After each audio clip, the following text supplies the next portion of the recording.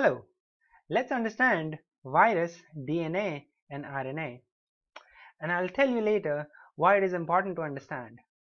Well, virus is a microscopic organism which possesses genetic material, and this basic genetic material is inside something called a small envelope, and this genetic material could either be DNA or RNA. So we need to understand both of these two terms because virus possessing this DNA and RNA. And if you want to understand about virus, then you need to understand the internal structure of that material. And we have this DNA and RNA for that. So DNA here is deoxyribonucleic acid. From the elementary school, you had already know about the abbreviation. However, it is a nucleic acid and there is a sugar. If you see here, then this deoxyribo, it is a sugar and this is a nucleic acid. Okay, so these are the two basic terms.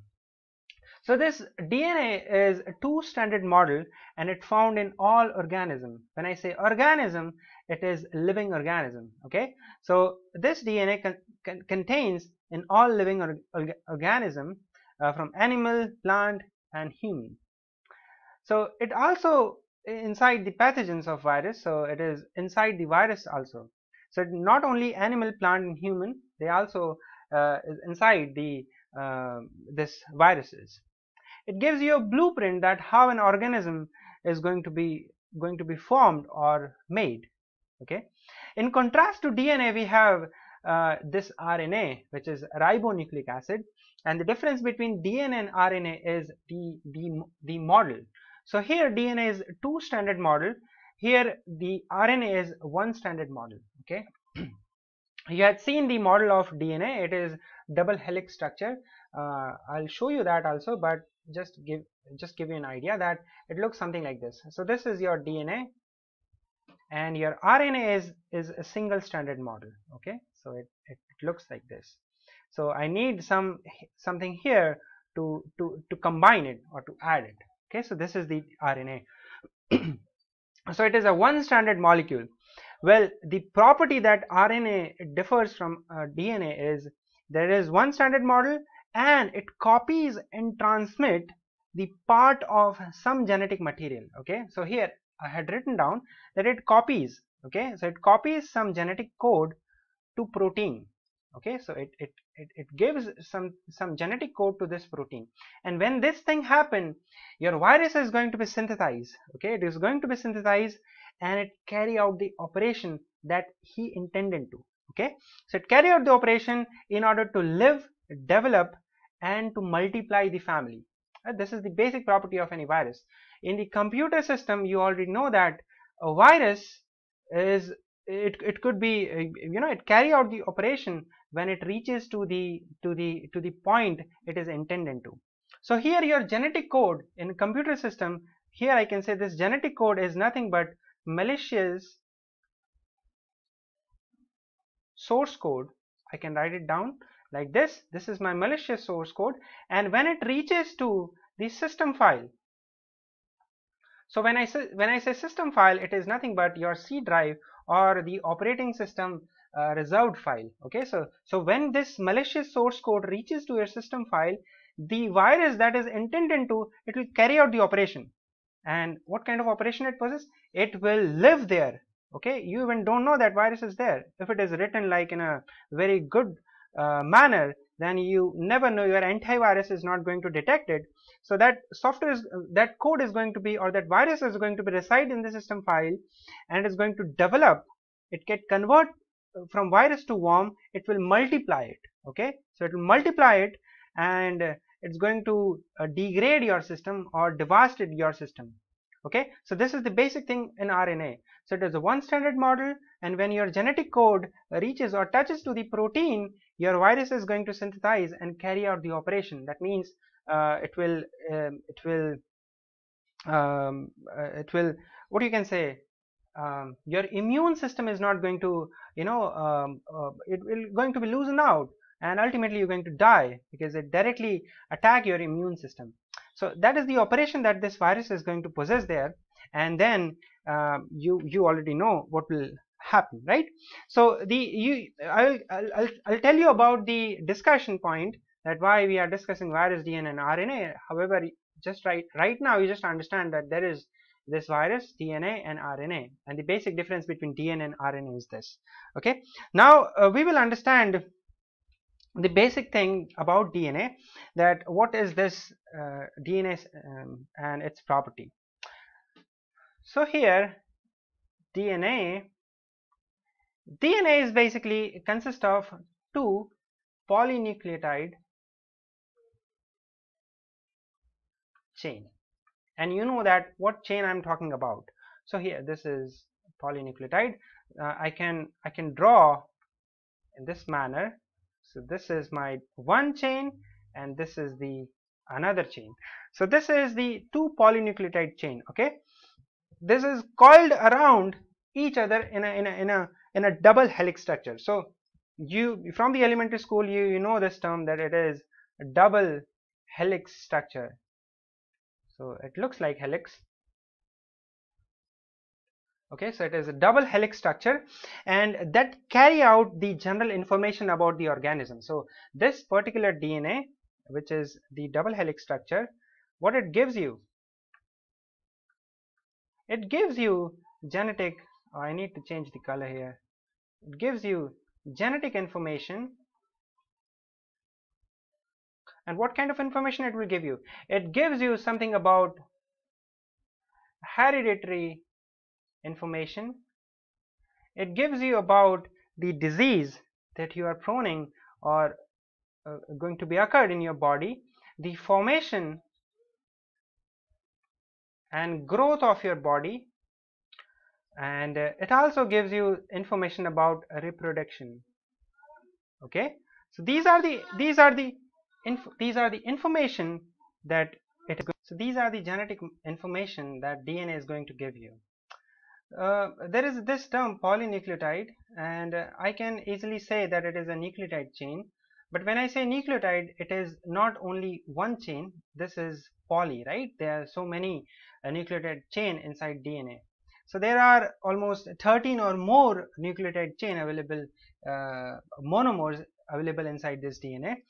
So what is a nucleotide monomer or nucleotide chain?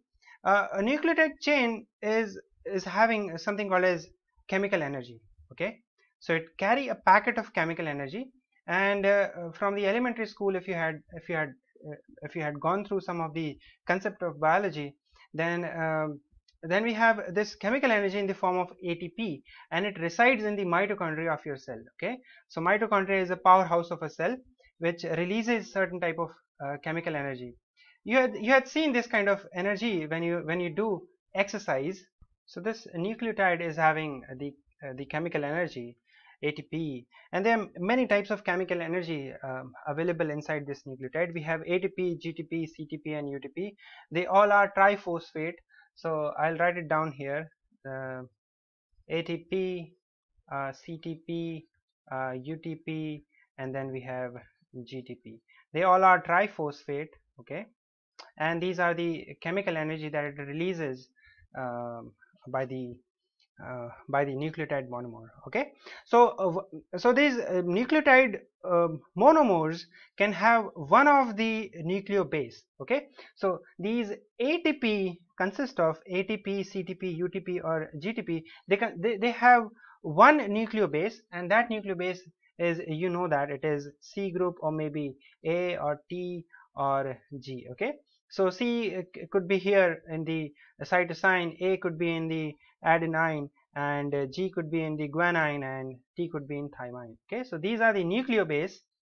I will precisely write it down here. These are nucleobase.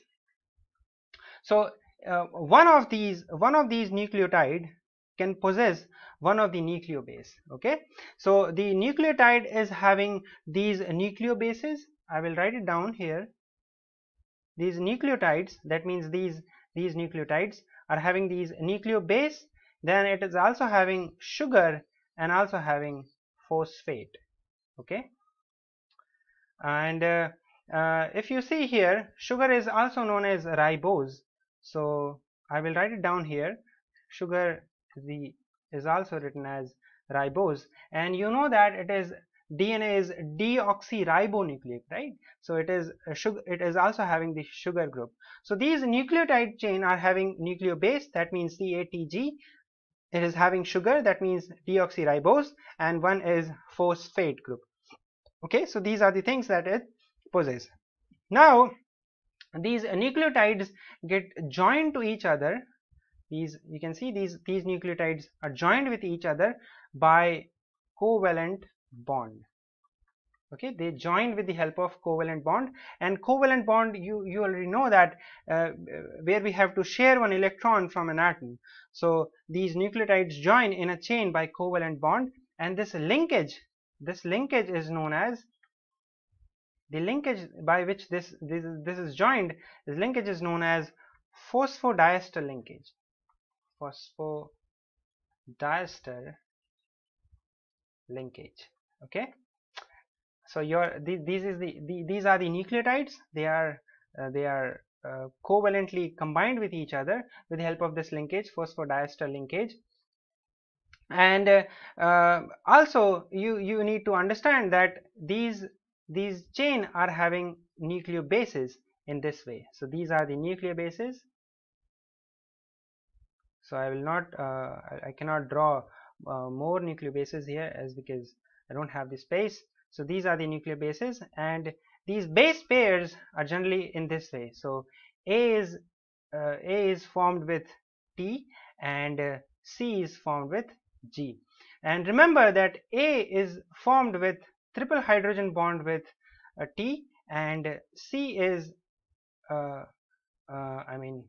two hydrogen bond with guanine. Okay, so these base pairs are formed with the help of hydrogen bond. These are formed with hydrogen bond, and you can easily analyze here that A is formed with T with 3 hydrogen bond. That means this is a strong bond, and your C is a 2 hydrogen bond combined with this guanine. That means this is a weak bond. Okay, so these nucleotides are having base pairs, and A is formed with T and C is formed with G. These are the things, and this is the DNA structure in general. In visualization it looks like this, and in this chain we also had to understand that this chain is a chain of sugar and then phosphate, and then again sugar, and then again phosphate. Okay, so it is an alternating chain, so it is also known as sugar phosphate backbone. Okay, and why we call this sugar phosphate backbone is because the chemical structure of DNA, if you see, then you can easily understand that there is an alternating of sugar and then phosphate and then sugar and then phosphate. Okay, and I'll tell you why we are doing all these things. There is an important discussion on this. We'll discuss that. Okay, so let's also see the chemical structure of DNA. So if I draw the chemical structure of DNA, but before that you need to understand that if you see that the DNA structure, if it looks like this, then if you see that, and if you assume that they work in a parallel direction, if they are parallel, then you might be wrong, because they are not parallel, they work on anti-parallel. Okay, they move in anti-parallel direction. Okay, and why do we say that it is anti-parallel? Because if you separate these two helix structure and if you make like this, so if this is the base of ATCG, again ATCG, if you see this, then if I separate this out, this is separated DNA. Okay, so this is one strand and this is the another strand. So you can see here that this is A, and then this is C, and then we have again T, and then we have G, and then here it is T, and then we have G, and then we have A, and then we have C, like this. So this particular strand is this one. Okay, and this particular strand is this one. Okay, so if you separate it out, you will see that they are completely anti-parallel with each other, and this can also be seen with the help of some label. So if I label here 5 dash, it is written in this way only. So if this is 5 dash, and then here it is 3 dash, and this strand it starts with 3 dash, then it ends with 5 dash, and you can easily see over here that that 5 is going to be here, and then 3 is going to be here, and then if it is like 3 is going to be started here and 5. So chemically your DNA looks like this. Okay, visually you had seen it looks like this, but chemically it looks like this. So it is having the phosphate group over here, then it is connected with some bond with O group, and then it is connected with 5-ribose phosphate pentose sugar. I'm so sorry, it is pentose sugar, so it is 5-carbon sugar, and then again alternatively it is connected with your phosphate group again it is going to be like O group, and the chain is going to be continuously alternating, like we have phosphate group, and then we have 5 or sugar group, and then we have again phosphate, but in the last it is going to be connected with hydroxyl group. So it is connected with the hydroxyl group like this, and this is OH. Okay, so the last is going to be the OH, this is the hydroxyl group. So it is the 5 dash standard, and it end with 3 dash. Okay, and the base pair is nothing but the A connected with T, and then here it is CG, again it is connected with A, T connected with CG, like this. Okay, so it is going to be like this. Here here it is 5 dash, here 3 dash, then the model or the second standard is going to be started with 3 dash, and then we have in 3 dash we have hydroxyl group again, so I will draw hydroxyl group. Okay, and then again it is connected with your phosphate, and then it is connected with pentose sugar. Okay, and then again it is connected with phosphate. So this is the phosphate, and I'll just say that this is the last part, so this is 5 dash. So you can see that this is this. So let me just change the color over here so that I can separate it out. So this part here, this complete part is one standard, and this part is again it is the another standard. Okay, so you can see that we are alternatively we are working. So this is phosphate, we have a sugar, we have phosphate again, and then at last we have a sugar. Okay, so again we started with sugar, and then phosphate, again sugar, and then phosphate, right? So this is 5 primer, we have 3 primer, we have 3 primer, and then again 5 primer, right? So this is the talk about DNA that we had discussed. And why are we discussing all these standards is because we have a newly infectious disease. You know that we have coronavirus or COVID-19 that is so much buzz around. There's so much of research and development is happening in this new concept or new disease, and so I thought I have to draw some conclusion or some related concept to discuss. So you see, the COVID-19 is not the newly invented disease or newly invented virus. It is basically, it is there in the virology. There's so many symptoms very related to other earlier diseases.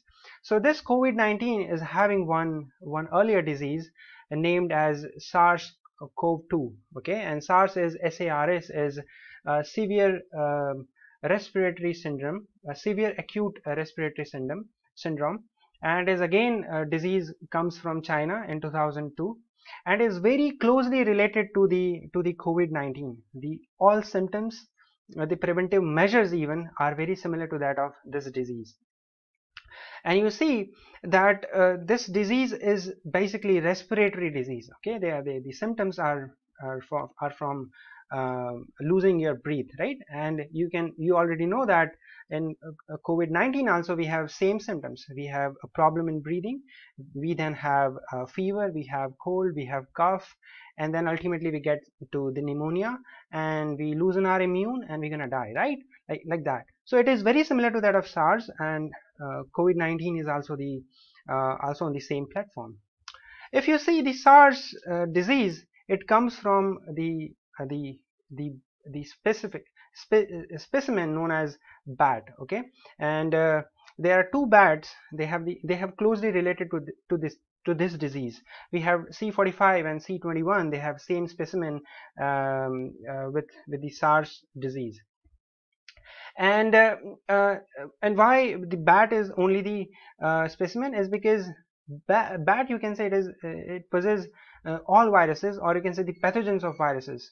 It is a house of virus, okay, having lot many pathogens inside the bat, because the immune of bat is too much of capable to handle those viruses. Okay, they create antibodies and antigens to deal with those viruses or newly created viruses. However, our immune system is not probably the best immune system that can handle those viruses, and that's why we loosen our immune and we die.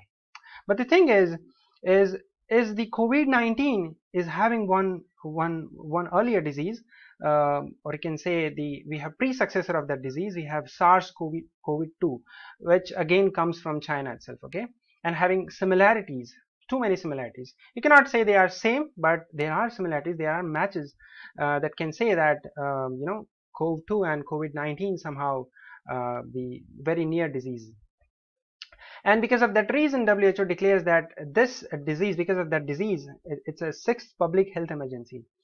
We have too many diseases earlier. We have H1N1, polio, Ebola, Zika. Zika is almost, you can say it's a king of virus. So many die with this virus, this Zika. However, corona is also one of it. So it is a 6th public health emergency. And the reason we discuss about virus, DNA and RNA is because the coronavirus or the COVID-19 is basically a single-stranded model. That means it is nothing but a single-stranded RNA, and the virus that it belongs to, this coronavirus belongs to the virus known as beta coronavirus, and that is the reason we call it as coronavirus. Okay, so it comes from a family of virus known as beta coronavirus, and that's why we have COVID-19. And there's so much of research going on with the people who comes from biology. However, you can also be a part of those research, because we have deep learning, machine learning, and so many other statistical analysis which can be propagated with this disease. Okay, and we discuss about this thing is because we have RNA and DNA, right? And you had seen in the news that we had created one image, or a newly created image of this coronavirus, and I'll tell you how that image is being produced out from the laboratory. So you see, there is a technique called as PCR. PCR is polymerase chain reaction, and it is the root technique of something called as nucleic acid amplification. You know that our DNA is a nucleic acid itself, right? So this technique known as nucleic acid amplification, here I will write it down, it is nucleic acid amplification. You'll get the idea about this, and it is shortly abbreviated as, not shortly abbreviated, but the technique is known as polymerase chain reaction. Okay, just like your nuclear fission happens in nuclear reactors, we have chain of bombardment of those small uranium and plutonium, the molecules, and because of that reason there is a chain of fission happens. In a very similar way here, the fission is about the DNA. Okay, so here your nucleic acid is going to be amplified to a certain extent, so that we can test it, and we can see that what kind of genetic information available inside that virus. Okay, so in this nucleic acid amplification, what will happen, we have an instrument called as thermocycler. Okay, we have an instrument, we have thermocycler, which is an instrument, put it into the laboratories, and this thermocycler handles, or it allows the reaction capability of any material. Okay, it gives you variable temperature that can create reactions. Okay, this instrument can handle that. So what happened actually in this complete process is that we take a small bite of nucleic acid or the DNA from the microorganism. Okay, so we will take a small, I can say here, small unit from microorganism, Okay, and then what we will do is we will put inside this thermocycler. Okay, we'll put inside thermocycler. What this thermocycler is going to do is it's going to separate out. So these are some of the points. It's going to separate double stranded DNA to single stranded. Okay, it will separate your double helix structure into single stranded with the help of variable temperature. So it needs a temperature of about 90 degree to 95 degree Celsius. Okay, this kind of temperature it needs to separate out your double helix structure to a single helix structure, and this complete process is known as denaturation. And this is the term that uses in the PCR. The first step of PCR is denaturation, by which you will separate out your DNA structure into a single stranded. And then what you're going to do, so if I have a double stranded like this, now because of denaturation it is here like this. Okay, so I'll write it down here, 5 dash, it ends with 3 dash, here it starts with 3 dash, then it is going to be end with 5 dash. So here the single stranded 5 dash 3 dash, and again 3 dash 5 dash. Okay, and these are the base pairs. So this is A, T, C, G, like that. Oh, these are the base pairs. Here also these are the base pairs. Okay, I hope you understand it somehow. So and I'll also create the base pairs here. So these are A, T, C, G, like that. So these are A, T, C, G, and like that. Okay, so because of denaturation this happens, and around 90 degrees Celsius this happens. Okay, and then what we're gonna do is we will apply something called as add primer to it. And primer is nothing but if I have this complete DNA and if I want to see this part only, this section only, then I will add, and if I just this complete DNA is going to look like this now. So if I need to inspect only this section, then what I'm gonna do is I will add a primer over here. Okay, and this primer can be added at a degree of 50 degrees Celsius. We have to cool down our thermocycler, and then we will add this primer. And primer is nothing but a small sequence of DNA. Okay, and a small sequence of DNA. So here in this location I'm going to add one primer. So your primer is going to look like this. So this is the primer, and primer is flanked to the targeted section. So this is my target section that I want to inspect. Then you have to add your primer over here. Okay, in a very similar way in this strand also, if there is a particular section you want to inspect, then add the primer here. And primer is a small section of your DNA itself. It is flanked to the target nucleic acid sequence, and this complete step is known as annealing, where you have to cool down to a temperature of 50 degrees Celsius. And then what we're gonna do inside this annealing, after this annealing, we will add here, we will add something called as Taq DNA polymerase. Not this Taq, just remove it. We need something called as DNA polymerase. And what this DNA polymerase is going to do, it is nothing but an enzyme. Oh, just understand that it is nothing but a catalyst. Okay, in a biological term, this is catalyst, nothing else. It will generate, or it will generate new complementary copy of target nucleic acid. So that means if I'm adding here the primers, if I'm adding, so I'll write down here again. So if this is the sequence, and if this is the target section only, and if I'm adding some primer over if I'm adding some primer over here, then I have to add the DNA polymerase after this. So this is my DNA polymerase here. Okay, so this is the DNA polymerase, and what this DNA polymerase is going to do, it will forward it. Okay, it will replicate. Okay, all these A, T, C, G is going to be replicated over here also. Okay, it will forward it or reverse it, depends upon your these primers, 5 dash 3 dash. Okay, so here also in 3 dash 5 dash, if there is a DNA polymerase over here and this is your primer, then it's going to be forward, or it is going to be reverse. Okay, and this property of DNA polymerase is going to known as extension. Here what you are doing, you are extending your DNA. Okay, you only have a target sequence over here, but you are extending your DNA to a larger extent. Okay, so now there is not only one copy, there are many copies of that. So here in this whole process, it's a one process of PCR. Okay, this is the one complete cycle of polymerase chain reaction, and we have to repeatedly do it.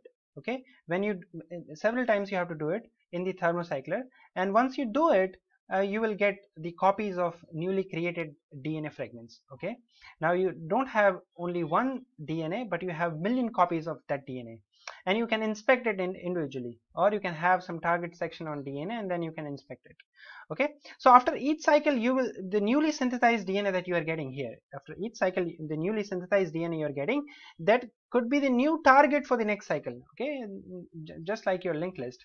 So here is an example of this complete PCR. This is PCR here. You see we have a DNA sequence here, 3' 5', 3', 5', and then you are doing something called as denaturation, where you are removing the double stranded into single stranded. So this is one strand, this is another strand, and you are adding P2 and P1. These are the primers in the annealing method at 50 degrees Celsius, as I told you. So you add this primer over here.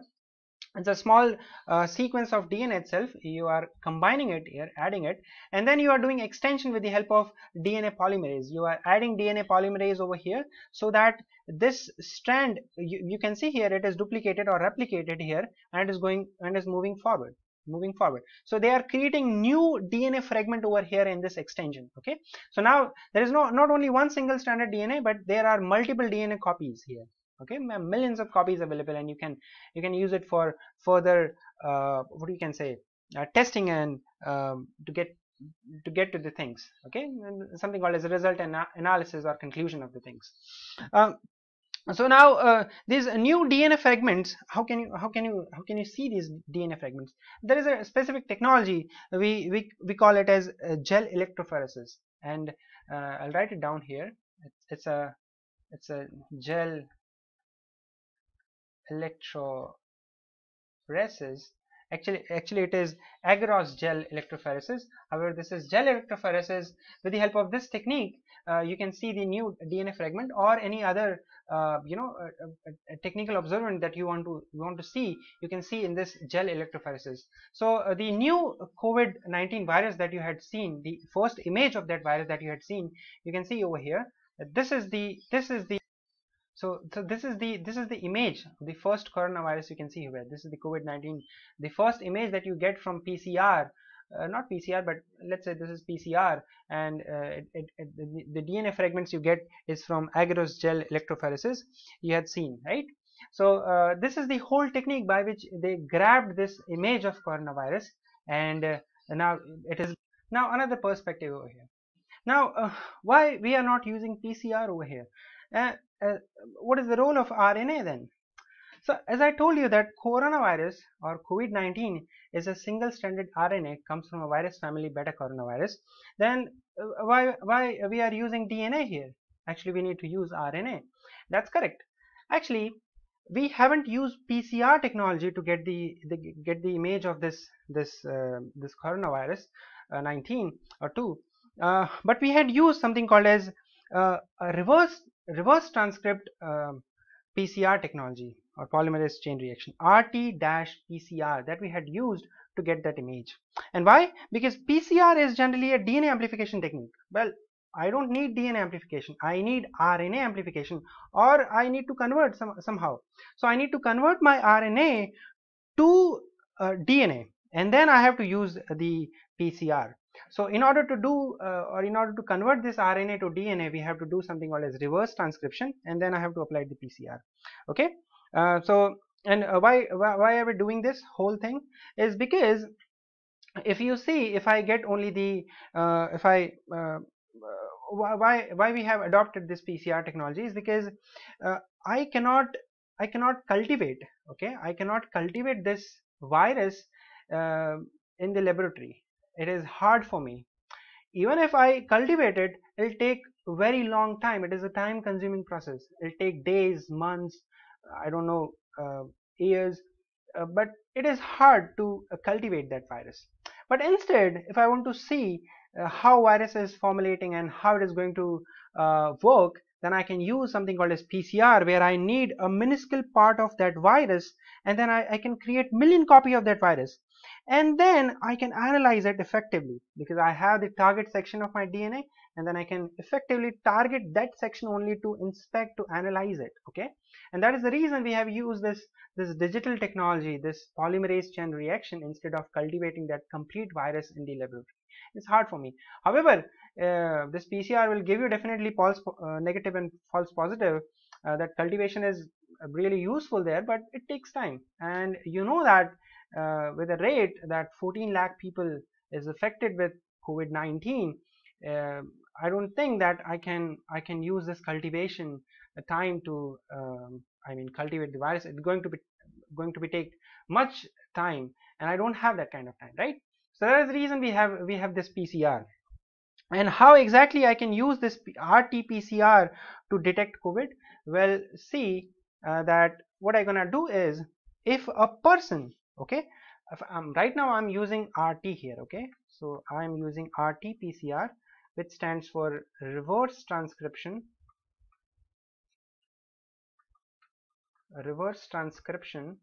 which is well, let me just write reverse transcription PCR. Okay, here I am converting my RNA to DNA in order to get the genetic information from the virus. So what I'm going to do is, if I have a patient with coronavirus infection, then I need to collect some of the samples from his body. As I told you that COVID is a respiratory, not respiratory, but it affects your respiratory organs, probably your lungs and throat and itself. So I can collect some of the samples from the body where coronavirus gathers. So it generally gathers in the nose, sputum is nothing but cough, throat. So I will collect some of the things from your nose or from throat, and then what I'm gonna do is I have to clean it. Okay, I have to clean that sample. It just like your data set, you have to pre-process it before modeling it. I have to clean the samples. Okay, so and why are we cleaning it is because we have to remove the substance, extra substance, like we have protein, we have fat, and other substances. I have to remove it, because if I do that, then PCR is going to give me false positive, false negative, the result that I don't want it. Okay, and that's why I need a clean sample. Okay, so I have to remove it, and then what I'm gonna do is, if that body is having the coronavirus, then definitely we have RNA, and your RNA is basically mixed with the genetic material to your DNA. Okay, so in the human body now, the person who is having, so this person is having corona, so it is having RNA plus the DNA, the human DNA. Okay, so there is a viral DNA, and then there is an RNA. Okay, then what I'm gonna do is, then RNA is going to be reverse transcript to DNA. Okay, I'm converting my RNA to DNA, so your RNA is going to be reverse transcript to DNA. Then you will do the actual the PCR technique that you had done. You will add a primer, and then you will annealing it, and then you will extend it, and then you will see that after each cycle the copy of viral DNA is going to be formed. So the viral DNA copy, it is important for me. Okay, so you will run your thermocycler to around 35 cycles. So every cycle, if it gives you 1 billion copy, then 35 cycles will give you 35 billion new copies of viral DNA. And these viral, and that's huge. I think that huge number will definitely give you some concrete idea about this new infectious disease, and that's why we had created it, right? And then if I have the 35 billion new copies of viral DNA, then how can I understand that this is the virus? So what I'm gonna do is, I'll use something called as labels. Okay, labels in that DNA strands, and that label is nothing but fluorescent dye. So that means if the fluorescent increases in the monitor screen, digitally you are seeing that graph. If the fluorescent increases, that means virus is present. Okay, if fluorescent doesn't increase, that means virus is not there in the body. The coronavirus patient positive case and the negative case like that. So if the fluorescent is increasing, then it means that virus is present. If it is not increasing, that means it is not there in the body. And that increment, if this happens in few cycles only, so right now my thermocycle is in like 35 cycles, I'm moving it. But if let's say the fluorescent increased like in 2 or 3 cycles, that means there is a more severe infection in the body. Okay, that is also very important analysis, that if my thermocycle gives me fluorescent increment within 2 or 3 cycles, that means I am more severe to that infection, the coronavirus infection. And I have the reverse transcription over here. You can see here that this is the RNA single stranded model here, double stranded model here, and I'm adding some primer and then reverse transcripted. You can see here, and then I'm using PCR technology, the same technology, and I'm amplified it. I have a larger number of viral DNAs and I can inspect it, and because of that reason I get this picture. You can see. So this technology is adopted by many of the laboratories. Even India had adopted it and had created the first image of coronavirus. I hope you somehow understand it. Thank you so much for listening to me.